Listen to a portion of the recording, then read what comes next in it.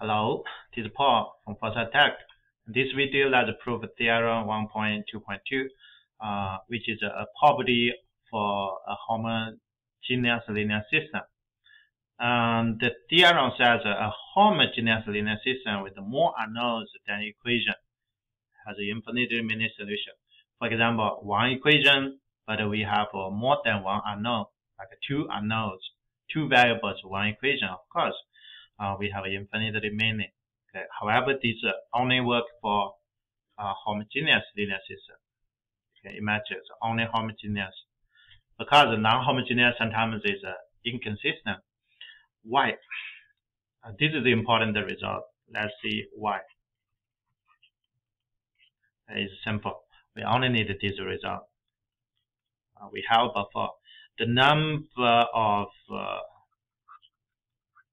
leading variables plus the number of free variables equals the number of total unknowns. Okay. Right. The unknowns is the total variables. You see. So we only need to use this result. Okay, use this result. So now you just look at here the number of leading variables. So how to define the leading variable? Leading variables start from the reduced row echelon, and then look at the leading one. So this is just equals what?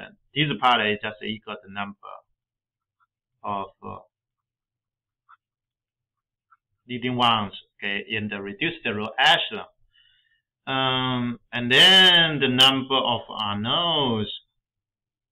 So we see first it says the system has more unknowns than the equation. Let me say this is more. It means greater than the number of equations. Is that okay? And then how many leading ones do we have? Each leading one is from each equation.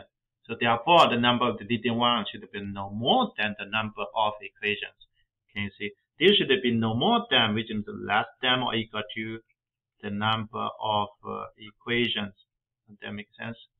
Look at these two parts, here and here. So the right side should be bigger than the first term. So we should find the result for the second. Okay, so what is this? Definitely this should be greater than 0, right? So we can solve the number of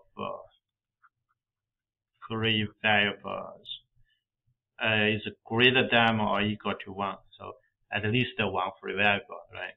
So at least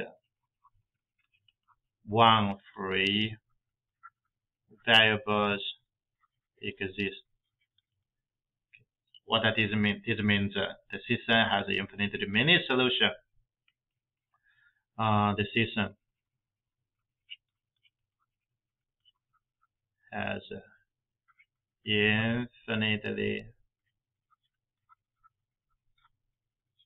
many solutions, because the free variable we can set up into infinitely many variables, infinitely many values, right?